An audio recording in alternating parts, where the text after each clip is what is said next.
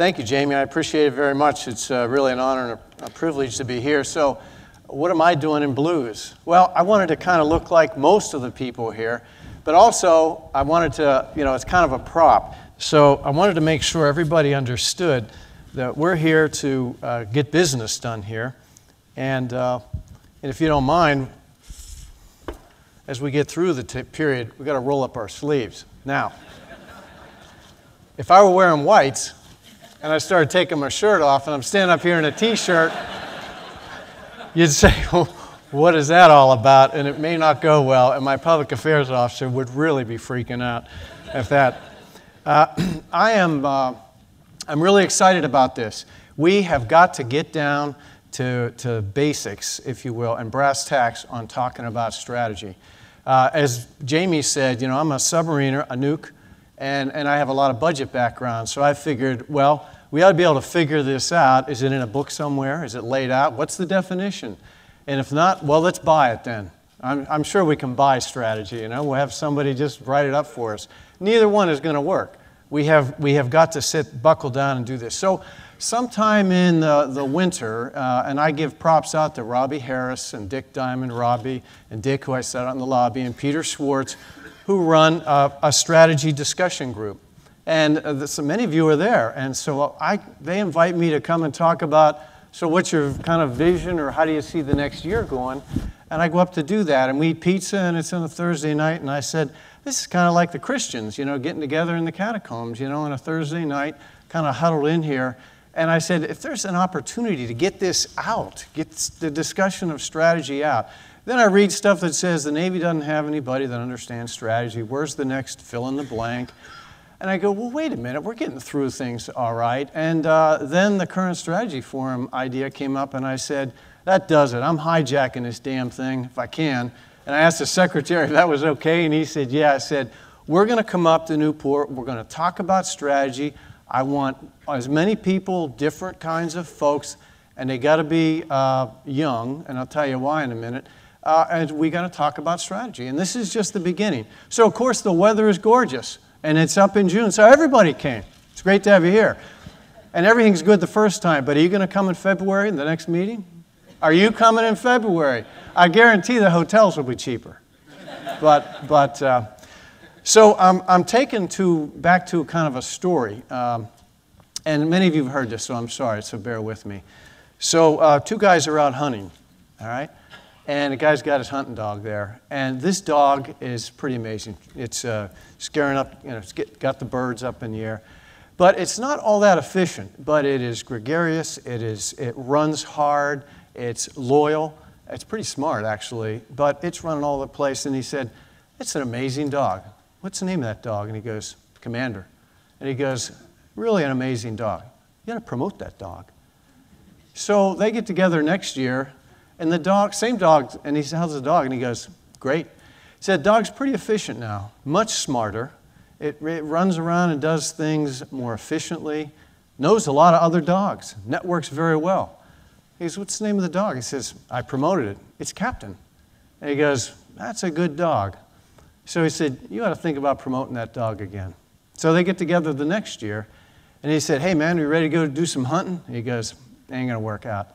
And he goes, what happened? He said, well, I promoted the dog to Admiral, and all it does is sit on the porch and bark at the other dogs. All right? So there's a lesson here, ladies and gentlemen. If we're going to get strategy done, it ain't going to get done by the admirals, because all we're going to do is bark at each other and say, you ought to do it, and you ought to do it, and you ought to do it.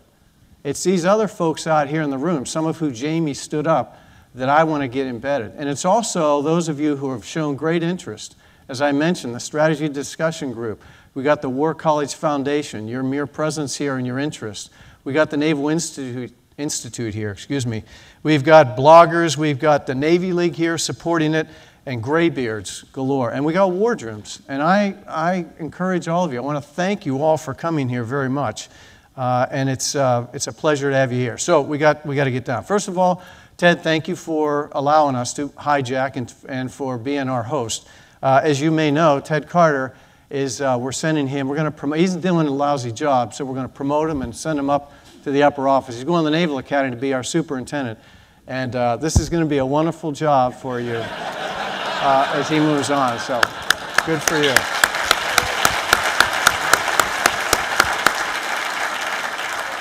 Now, Jamie Fogo he's the guy that is kind of masterminding this thing. If you like the way the thing came together, Jamie got together with Michelle Howard, and I think she gave him some leeway and sort of put that together. So you got to get with Jamie if you like what you see or you want to get some changes. This was the place to have it. I want to acknowledge some folks who I have deep respect for who are here today. Ambassadors Middendorf and Peters, thank you all very much for your service through the years, especially you, Ambassador Middendorf.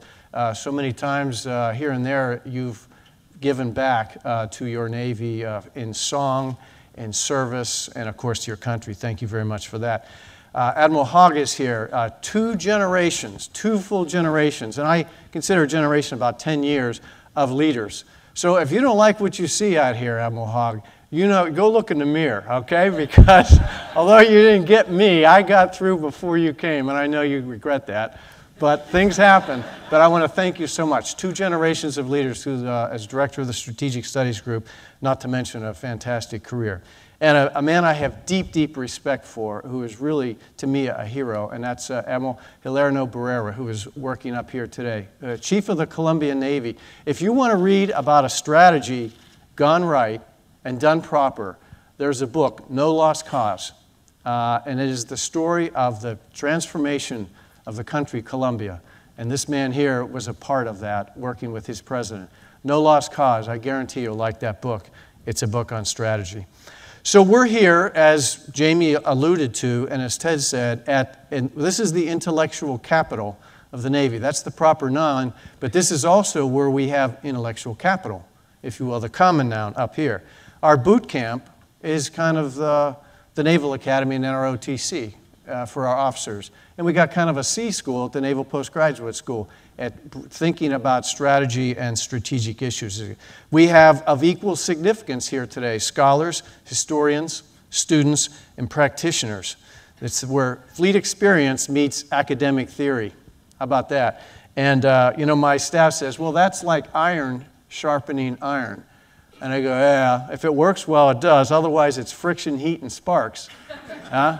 And you don't know what you got. But done correctly, as you all know, we can do this right. So this current strategy forum is for thought and opinion. Opinions, my view, are very much welcome. I want you to come up, and we're going to have more of these kinds of sessions, and you got to engage. I'd prefer that we do that. I don't mind reading about it, but when you read about it, first of all, you have to have time to read it, and you have to get the right one. And I love writing, but I also, as we develop our strategies, would love to have you come in here. We got speakers who are strategists, scholars, and leaders, and everyone is a contributor. If you are silent, then in my view, you consent, and that's acquiescence. And so we've chosen the invitation list very carefully. We'd love to have had more, and we'll build from this. And remember, this is the first iteration. So my goals today are to use this strategy forum to initiate a series of discussions. We got to hang together, or we're going to hang separately as we look out into what is a very, very difficult and challenging future. It's just kind of getting started. And we're going to have to compromise, those of us that have deep embedded thoughts, and we're going to have to coexist. And I'm talking about, again, the academics, the historians, and the fleet who have to go out and get this thing done. All aspects and all theories are welcome here at this session, this series of sessions. And I'd like to engender a comfort level where the Naval War College, if you will, and academics, like I said, DC and the fleet can all coexist. We have to do it. The eligibility for being part of this and for contributing, you have to be active duty or reserve, retired, a civilian, a contractor, or somebody in academia. So you're all here. I mean, if I haven't said it enough, I'll continue to say it. We really need all of your input. So I'll start a dialogue, that's my job here, and set some foundation. I'll give some remarks, be happy to take questions and answers, and then we've got a great speaker following me. So let me talk a little bit about the environment we face, the importance, on my view, of strategy, and a way ahead, I think, as we move along in there. Challenges. What's it like out there today? The environment we face is pretty amazing, isn't it? You know, a CNO, as I look back, having worked for a few, one very close as the vice CNO, and watched things from out in Asia where I served, CNOs get out and about in the different theaters at different periodicities. And in the past, if you know, it's kind of written, if you get to a theater once a year for a really good visit, that's pretty good. So you multiply that around the different theaters, and you're out there maybe 5 times a year. So for what it's worth, I've been to the Asia Pacific 3 times in the last 4 months, 6 times in the last 13 months. Been to Europe 4 times in the last 3 months to different areas. In the Mideast, 2 times in 6 months. And my point is, well, what's that? It's a balance of budget in Washington, D.C., and what we got to do out in the world today.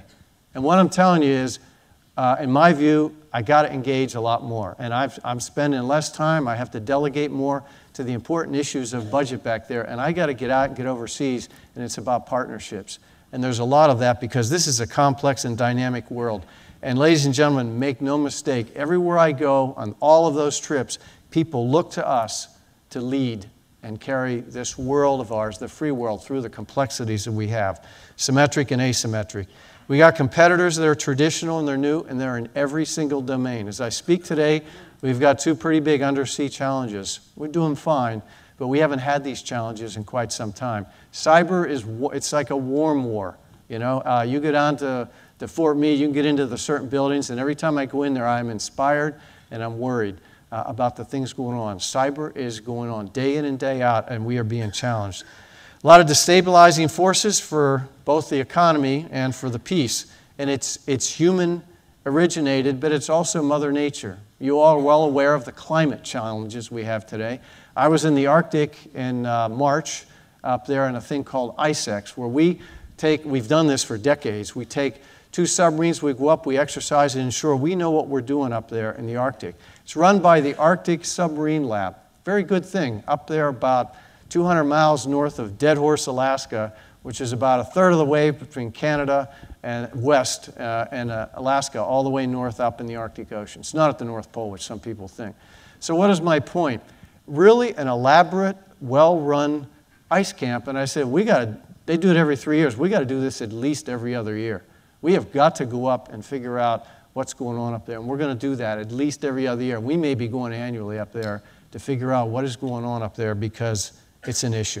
We have obviously a wide array of issues, state-driven, counterinsurgency, transnational, North Korea, Iran, Iraq, I wouldn't have been implanted that till just recently, Pakistan, East China Sea, South China Sea, narco-terrorism, it's still running down south in the Caribbean and all around there. That's still going on, and we're still down there. Tribal issues. Europe is back on the table security-wise. It is back on the landscape. We were there last week, the chiefs of the UK, chiefs of US. We sat down with our respective chairmen and talked about the different things we got to do. My message out there to my counterparts was, we need you back. We need you back. Back where you were before. That asymmetric capability that UK partners bring, especially the Royal Navy, we got to get out there. The Queen Elizabeth will have a ceremony, a naming ceremony, we would kind of call it christening ceremony here next month. They are building astute submarines. These are high-end, and we need them back, and we talked about that. The Arab Spring is still evolving. You all know about that. So what does that mean for our Navy, for your Navy out in the future? In my view, I believe the nation will need the Navy to be present where it matters, when it matters. And I kind of grabbed that phrase. I say it over and over and over again. But a few days ago, fortunately, we had a carrier strike group where it mattered, when it mattered. And in a matter of a few days, hours to days, we're where we need to be. So we're ready to go. Just like we were ready to go in Syria. Just like we were ready to go in the Red Sea. Just like we were ready to go only a little over a year ago when North Korea, Kim Jong-un said, I think I'll launch a ballistic missile. And we said, okay, we'll shoot it down if we need to, because we can do that, because we can be where it matters, when it matters. Presence will remain our mandate, ladies and gentlemen. I firmly believe that. We're just as comfortable being the supported commander for undersea warfare. That's our gig. Ballistic missile defense afloat. That's our gig. Or if we're supporting things such as strike, close air support in Afghanistan, still going on. We're still doing that. And expeditionary warfare with our partners in the Marine Corps. Our compass for these decisions, for these long-range decisions, to be able to do that is a strategy, a good strategy. A strategy that suits the evolving conditions that we have in this really, really complex world. So let me share with you my concept and what I believe the importance of a Navy strategy is. I don't have this nailed down. These are my thoughts and observations. I need help. We need your help. We need your thoughts, like I said before. Now, to some, the concept of strategy is pretty simple. But I struggle with it sometimes. And what I struggle with is, what am I telling my commanding officers and our leaders out there we really need to do in this strategy? If they read it and they say, what do these words mean? You know, what is this word that we've invented inside the Pentagon, perhaps, or in the Beltway? Because that's not my vocabulary, or it means something different. We have to work on that. My strategy has to be sensible to a commanding officer, and a chief petty officer has to be able to read it. It says, Billy, Susie, come on over here. We're going to talk to you about this. And they have to be able to talk about it. Because if we can't do that, we're not communicating. So I struggled with the defense strategic guidance to a point before we could take that and break that thing down. And that's a pretty well-written document, in my view. So how it translates to commanders and leaders, and oh, by the way, our allies. You know, I spent a lot of time over this last period. They say, so what does this mean? I go, well, it's like this. So that takes a lot of beer, sake, wine, and tea to sit down and walk this stuff through, and we can do better, and we have to. I need your help at doing that. Strategy is overused sometimes. It's used and they say, well, you mean your plan, your vision, your objective, or just your tactics? What is it? Because you're calling it a strategy. So it's different things to people. And sometimes the document is nothing more than, well, we got ends, ways, and means. So we got a strategy. And you go, the ends to what? What are those ends, and what are you going to do with them? So where do you go from there? If it's what we try to do sometimes in the Pentagon, we say, well, let's take this strategy and we'll run it down through an O plan or a defense planning strategy, and we'll be able to precisely do something. And that's very good, except it's probably, no, it is precisely wrong. So what have we accomplished by doing that? And an O plan might be simply what people call the strategy in phase 0. What's your strategy? Well, we're doing this, which ends up being the phase 0 of the O plan. And say, well, is that really a strategy? I don't know the answer to that, but I'd like to wring this stuff out, because I think we're confusing our kids, because I'm having a heck of a time getting through it. We can do better, and I know we will when we put our minds to it. In Washington, in the world that I live, the budget drives the strategy, and that's not all that bad, because money that they give you is our reality and what we can do. We buy and employ a Navy that we can afford. Others say that a strategy is a narrative. It tells you who we are, and it's a message inward and a message outward. And it tells the story, and that kind of agrees with me. It kind of agrees with me if we can do that. Now, at this current strategy forum, as I said before, we got scholars, and it'll help us think about it. I just met Sir Lawrence Freedman, and he's done a nice job. He's written a pamphlet, for those of you, on strategy. And it's actually, I don't usually stand around here and put, endorse books, but I started reading a lot of this book, and it deals in strategy in a whole host of ways. If you haven't read his book, I would commend it to you. But he actually discusses the Moses and the Ten Commandments and the Jews and their plight with the Egyptians. And I got to tell you, as a Roman Catholic, I've read Exodus a few times, and I've seen Cecil B. DeMille's movie with Charlton Heston, and Yul Brynner, so let it be written, so let it be. I wish I could do that. So let it be written, so let it be done. And the 10 plagues, I never had it right. But you read this book, you will understand the 10 plagues, God's strategy with the Pharaoh, with Moses, and the whole thing. And if you think I'm kidding, I'm not. Sir Lawrence Freedman goes through quite a bit. But it's called Strategy of History. It's good. There's more than one way to look at strategy at this point. How has history looked at strategies and good strategies? And strategy is sometimes thought of as the art of creating power, as Sir Lawrence Freedman mentions it in his book. The art of creating power, how to create the best that you can with what you have there. So for me, as we go forward, I think our strategy has to ground us, has to set our foundation, and it has to guide us. It'll help us anticipate the challenges. This is important too. Invest accordingly to those challenges. Focus our effort. Be judicious with what we have. That's people, money, and time. That's what we give our commanders. We give them people. They have to use them judiciously, their time, and of course the money that they have. And we have to articulate our being, what we're about, to our allies and our partners and our adversaries as well. As I said before, I've been through this. Hey, tell me about this QDR and this update you did with the DSG with my counterparts in the UK, Japan, France, Canada, Republic of Korea, Singapore, Malaysia, and Indonesia just this year, where that was an agenda item from them. It's very important to our allies. They follow us very closely on what we're going to do with our strategy. So it's got to be comprehensive. To me, there are compulsory aspects of our strategy: deterrence, strategic, nuclear, and conventional.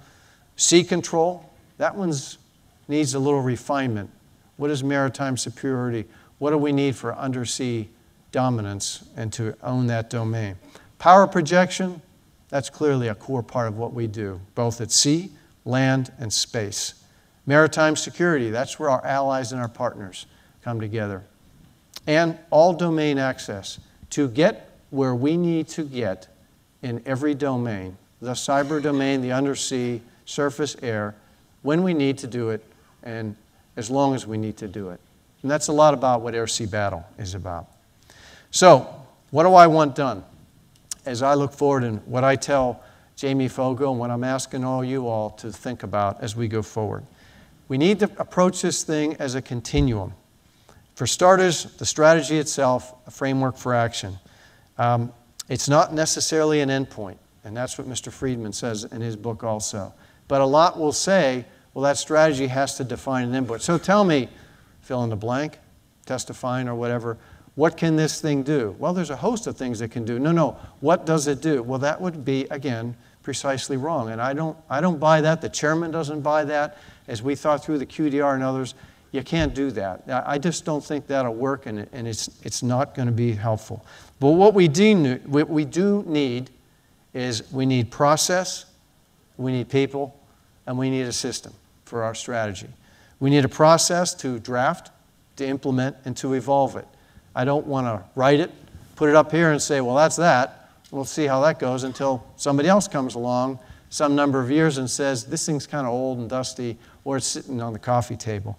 We need people like you and those that, as apostles, you will go out and get, that are confident in their thought and understanding strategy, have a diversity of thought, and are willing to grasp this and take it on. And we need a system to produce and to nurture strategic thinkers.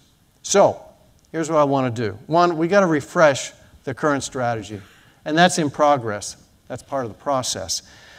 We'll take a look at it. I'll ask you to take a look at it. Jamie and the group under Michelle Howard, we've put together a pretty good kind of framework, if you will, for doing that. I need it scrubbed by not just the academics. I need the junior officers to look at it, the mid-grade officers and the senior officers.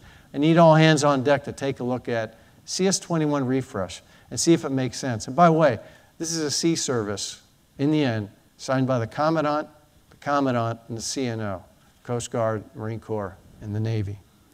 So Fogo he'll give you those in the next 2 days. Number two, we need to clarify the Navy strategic enterprise. That's the system part of this. Organizations and staffs that will develop, communicate, and assess our strategy.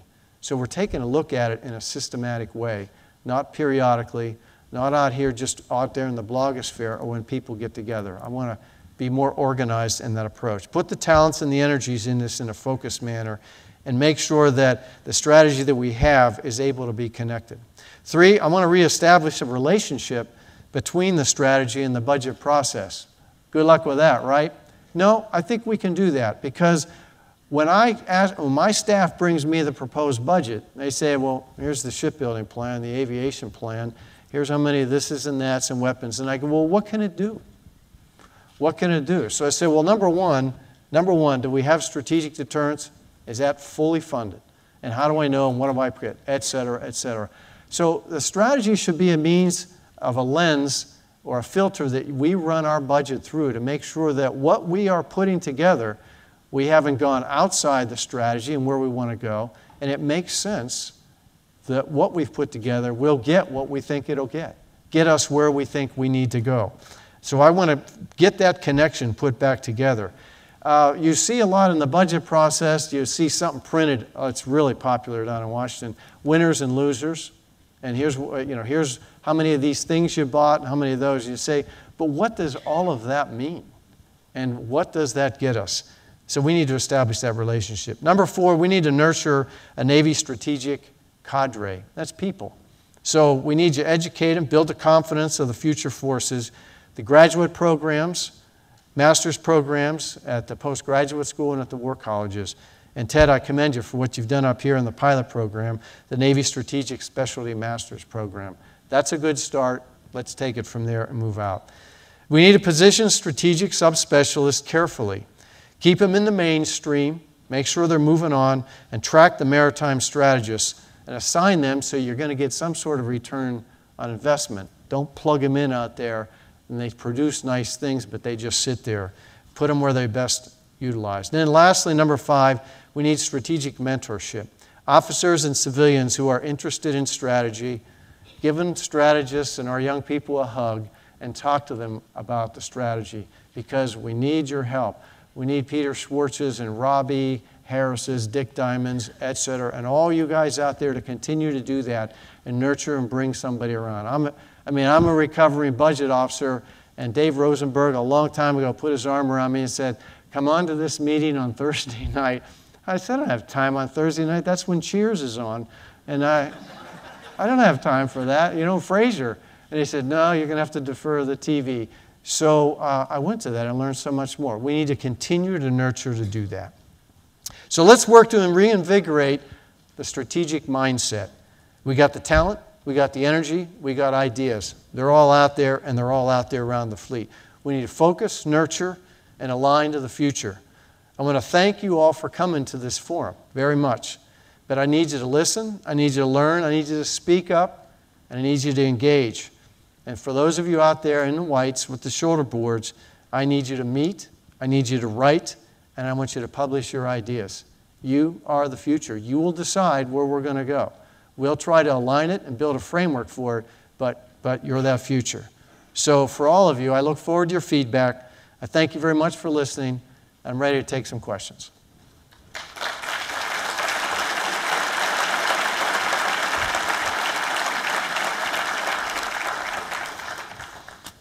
Thank you very much. While people are thinking, let me kick off with the first question of the day, if I may, sir.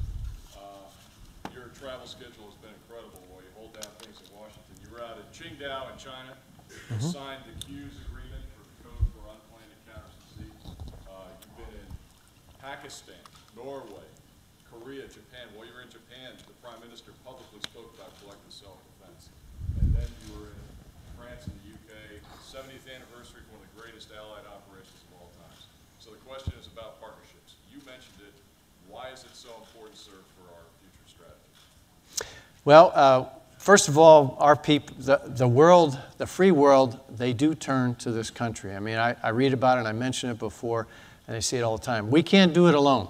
There's no way. We need, and Jamie and I wrote an article about it, some of you may have seen in Proceedings. In my view, we need to continue to pursue a global network of navies out there to get done what needs to get done. You just sweep your hand across, you start on a chartlet and you go to the left of Gibraltar, wherever you want to start, and you go all the way across to New England, and you look at the stuff going on out there in the world and the maritime challenges. We need to pull this together. At any given day, around there in the world, there's about 700 ships underway in the free world, if you will. So I don't count China or Russia or some of the other navies that are underway doing a coalition activity. Some of it is very organized through piracy and counterterrorism and smuggling and some of that. Some of it's not quite. Some of it's episodic, such as prevention of chemical weapons.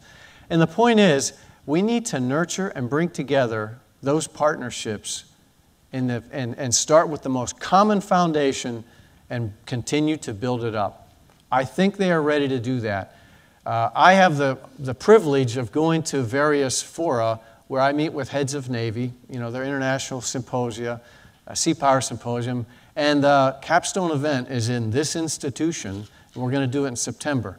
And we're going to take something like QIS, and we're going to develop that further. We collectively, and it's all of us, chiefs, have agreed that it is a viable subject that needs to go beyond the Western Pacific around the world, where we start with simple things like common behavior, common networks, a standard organization for dealing with a NEO, a non-combatant evacuation order. And you know who brought that up? The Chinese chief. He said, we got to figure out how to do a NEO together, all of us. He goes, I tried to get my people out of Libya. It was a disaster. That place was all messed up. We had ships from all over the place. I was lucky I didn't have a collision trying to get that out, trying to get things out of Tripoli Harbor. I said, okay, good, Admiral. Will you lead the seminar? He said, well, I will. And it goes on like that. People who understand maritime counterterrorism and things of that nature. As I mentioned, Admiral Barrera and the folks down in the South American navies know very much about counter-drug and counterterrorism and can help us a lot. So it's our future partnerships. We have got to buckle down and figure out how to bring it together. Now, it's going to be fits and starts because we have different political agenda, but we got to find the common denominator, and there are a few out there, and just keep working it and grinding our way through it. We've had ups and downs with ourselves in the Chinese Navy. It was not all that easy getting that final signature on QIS. But you know who brought it home? The Chief of the Malaysian Navy. He said, we have got to get this done. He put the pressure on the entire ASEAN group and said, we have got to bring this thing home. He reached over and his Indonesian chief partner said, yep, I completely agree with you. And that kind of outside work and partnerships, rather than just the standard guys kind of pulling, our countries pulling it together, is what will make this work. Yes, please. Admiral, I found that to be inspiring, actually, and it's always great to hear what the armed services are thinking in terms of our future. Now, when I think about grand strategy, two things come to mind. One is culture, and historically, if you look at organizations, Apple once had actually a second-rate culture, and they became a first-rate culture, and all their operational plans worked because they flowed from a great culture. General Motors once had an unbelievable culture and 60% of the world's auto market share, but their culture didn't keep contemporary, and in fact, they victimized themselves, and all of these operational problems you see today are the result of a broken culture. So I think, one, who is the guardian of the culture, and is there some thinking going on to make the culture vibrant and contemporary and more like Apple's evolution than General Motors' evolution? And the second thing is, because you've woven budgetary things throughout your talk, a lot of people wonder, with America having the amount of defense spending equal to the rest of the world combined, and yet we can see that the services are starved for money in certain areas. How did that happen, and is there any solution? Well, first of all... Small question, sorry. Yeah, that's okay. First of all, I'm responsible for the culture because I'm the Chief of the Naval Operations. Two, on the topic at hand, I would like, this is the intellectual capital for strategic thought. So things come up to here. This is like the Lord of the Rings, although that was a negative connotation, but where we start, where we bring together and have that discussion for thought. So we have got to invigorate that culture out of here. But it has to move out there. Now, I will use my director for strategy and operations, so my N35, will advise me on that, working with the president of the Naval War College. But anyway, I'm responsible. I will work with, or this will be the centerpiece, the location. And as I said before, They will partner with the Naval Academy. We will start chatting with our midshipmen, our ROTC people, the Naval Postgraduate School. In certain elements, you'll get into like sea school, right, where you get to, if it's cyber, if it's acoustics, you'll get into the details of that. The idea of cost, I find it interesting because the cost of a ship in our Navy, in our country, because of what it costs, is not the same as the cost of a ship in another country. I mean, it just, the labor rates are different, the material rates are different, what the quality is very different, and the classification in this room precludes you from getting into it. But I find we build pretty good, tough ships. Others don't, okay? They're not as tough as our ships. We can argue in individual classes. But when you get to that, the gross cost, it just doesn't do it for me. I've gone through this a couple of times, and it just doesn't, it's not an apples to apples comparison. But the other piece is, the global, the gross domestic product, what people will invest in their armed forces. Okay, I got that. I'd say the capability. What is the capability that somebody is building toward? In other words, if somebody is building a bunch of stuff, very cool. Does any of that stuff work together? Will it hold together? Is it durable? Can it be changed over time? And do you have the people to man that thing so they know how to use it? Those are a lot of questions that some folks, again, I'll keep out of the individual specifics of it. So we have got challenges. We've got to evolve into the future in some areas. We can't spend the way we're spending in some regards, if you will, because we'll just run out. And we have to look at payloads more than platforms. That's kind of a general panoply of things. Thank you. Yes, sir, over here on the left. Good morning, sir. My name is Lieutenant Commander Suggs. I'm a student here at the War College. My question, sir, is about the capabilities of the People's Republic of China. Yeah. Not only regional power, but growing economically throughout the world. Sir, I detect in military journals and sometimes on television a reluctance to discuss operations, tactics, and strategy on how we would deal with the very, very potent Chinese Air Force and Navy in the maritime realm. So how do we square that circle where we can discuss with our mid-level officers and our chiefs and our systems operators how we would fight a very capable Navy and Air Force like China without crossing a line and unnecessarily antagonizing them diplomatically? If you talk about it openly, you cross the line and you unnecessarily antagonize diplomatically. You do. No, seriously. I mean, just give us some thought. I mean, I'm not going to try and preach to you, but give us some thought. You probably have a sense for how much we trade with that country, right? All right, it's astounding, the two. So if you think about why we don't want to antagonize it, but we look, as I said, who's to say what the problems will be in the future? And I thought, okay, look, Europe, come on, guys, it's okay. Well, that's back on the landscape. Remember Russia? Come on, and say, really? So, in a classified nature, we look at all of this. I know you've been exposed to some of them. There are groups up here that do this full time, and they're talking strategies and all that. But people say, well, we need to talk about it more openly. Ref A, we can't do that. It will antagonize it, and it will, it will unnecessarily muddy waters. My view, people ask me, what are you going to do about the South China Sea? And I say, we're going to manage it. That's what we're going to do. We're going to work on QS. I got to get together. I'm leaving for July, and everything holds together to visit my counterpart, Emil Wu. He's invited me and my wife to China. My wife and I to whatever. That's why I'm a budget officer, to China. My point is, we got to manage through this, kiddo. And that's our job, to manage through it, no miscalculation, clarity of where we're coming from, freedom of the sea. They understand that. I don't like it, but they understand that, and we got to figure out how to do that. Somebody stand up and talk. You got too many hands up. Where's my moderator?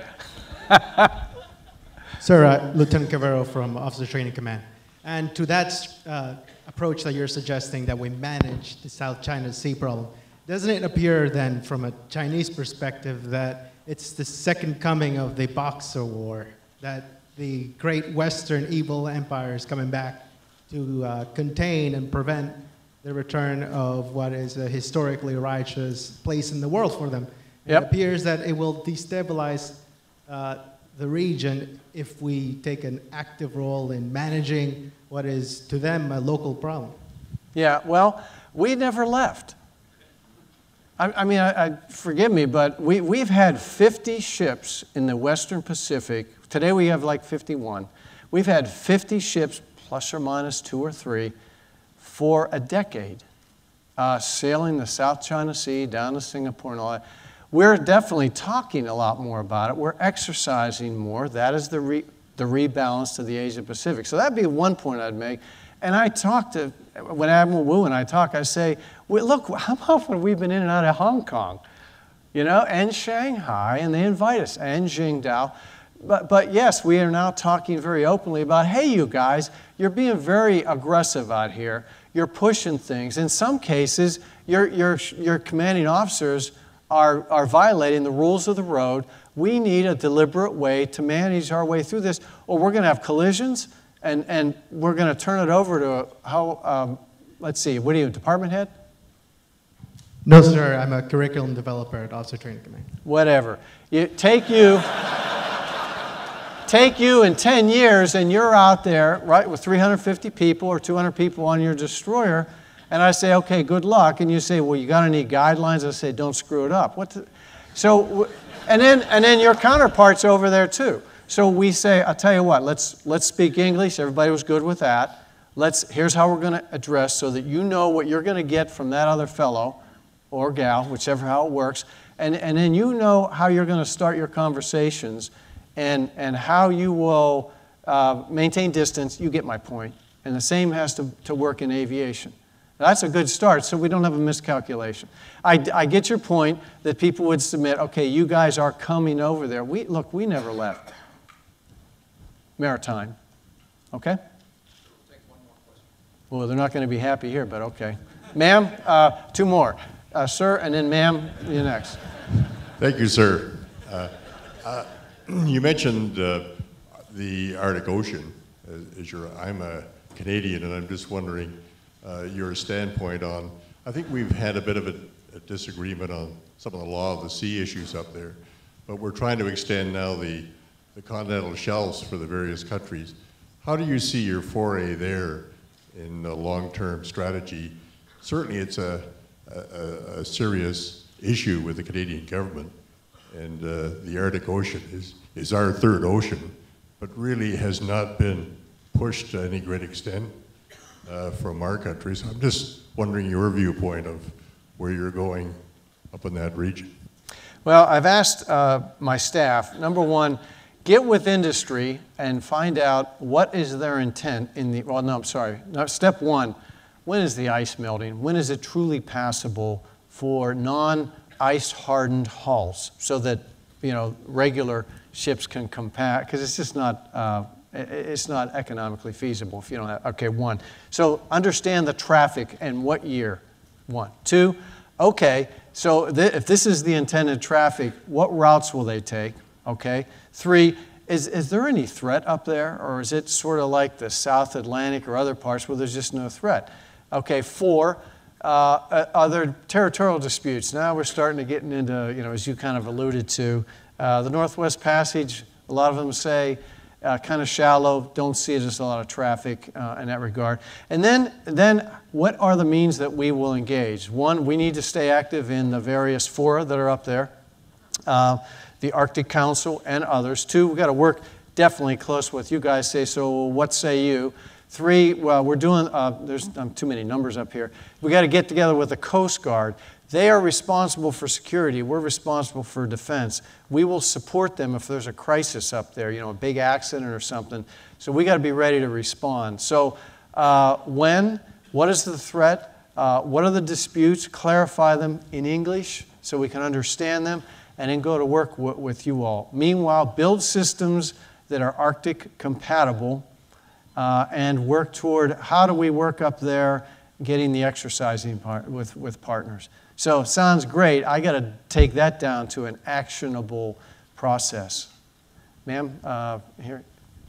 Thank you. CNO Jill Ballard, OpNav N9.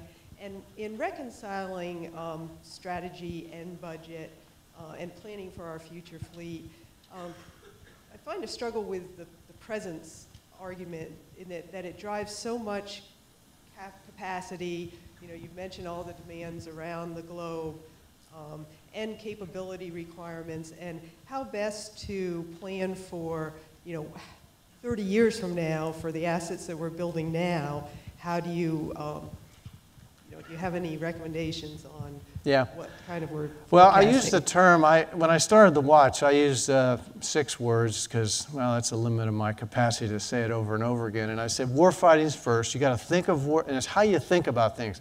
How does that affect warfighting? Warfighting first. Second, operate forward, and then third is be ready. The operate forward, I think some folks think, I want everybody to leave port and operate forward. That's not what it means. It means as much as feasible, position forward. And that includes forward deployed naval force. The Ross just showed up in Rota yesterday. So now we have 2 destroyers, Aegis destroyers, front line in Rota, Spain. That's a change recently. We will be putting 2 more Aegis destroyers in Japan, forward deployed naval force. That means sailors, ships, and families. The Singapore government has invited us to put 4 little combat ships by 17. And that's forward stationed in Singapore. So we'll rotate those crews, but the ships will be forward for a period of time. We are developing ships called joint high-speed vessels. Those ships will go forward. We'll rotate the crews.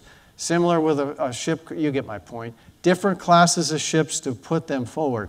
Then, Jill, we've got to reconcile what can we support in rotational deployment. That's the key. At the rate we're going now, it's kind of unsustainable. That we have this great global force management laid down out there, and then we step it up some periodically here and there, and we pull somebody who should be getting ready for rotational deployment, and we move them over there because we can, or because somebody gives us gas money. So what I'm saying, Jill, is we're not all going to run forward, but we must reconcile in our strategy what the presence level is that we feel we need, okay, or the capability, and then we'll adjust the capacity of that based on the budget and the desire of the nation to be forward. But I believe we need to reconcile that forward part first, that present part, because that's what we do. Okay, thanks.